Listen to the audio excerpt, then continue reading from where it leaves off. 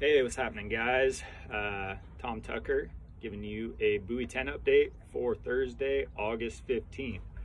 A little late on the updates this year. I just got done doing a big moved up to the Olympic Peninsula, so I wasn't able to get down here until today. Today was just a little shakedown trip with my fiance, and it was pretty good to get back out there. Got a little bit of a late start. Didn't really start fishing or got out on the water until about 7 today. And we just fished out front of Warrenton where I'm moored up, and then Hammond for the first hour, and was starting to see a couple fish on the graph, but not much happening. Didn't have any action, and ended up going down by Checkerboard and then marker 20 down there, Social Security Beach, and started to see more fish on the graph as the tide was pushing in, but couldn't get them to bite for myself.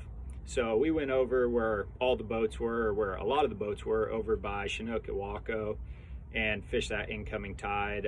Seemed like there was a ton of boats fishing out by Buoy 10 as well. And things were pretty decent, saw some nets flying.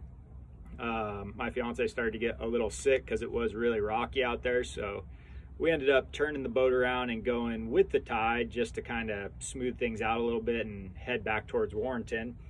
And boom, a couple of fish real quick after that.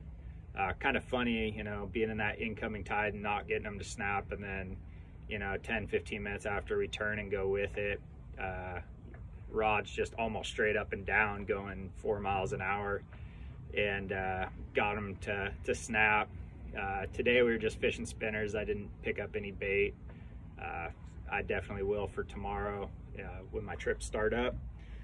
But yeah, it seems like there's definitely some fish being caught. It definitely doesn't seem crazy hot out there. From what I've heard, people are getting them, but it's, you know, intermittent. And right now I'm looking out at the marina and there's still a lot of people not back from this morning, so I'm guessing it's not lights out there yet.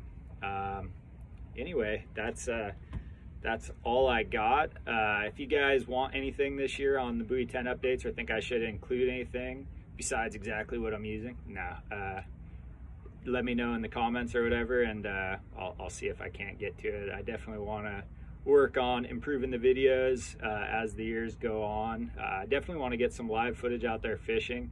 It just always seems like it's easier said than done once I actually start fishing, and it's also really loud out there with the wind, so it's hard to get any audio noise.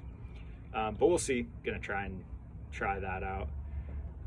That's all I got for today. Tomorrow, I think I'll either head out towards Buoy 10 and wait for that incoming tide, or I'll start up a little higher, probably on the Washington side, because the Oregon side sucked this morning for me. Or who knows, maybe I'll get crazy and go up with all those boats at Tongue Point. But probably fish the Washington side and just wait till that tide comes in tomorrow. But yeah, we'll see how it goes. To everybody out here, good luck, and can't wait to keep fishing. It's gonna be an awesome year. Cheers.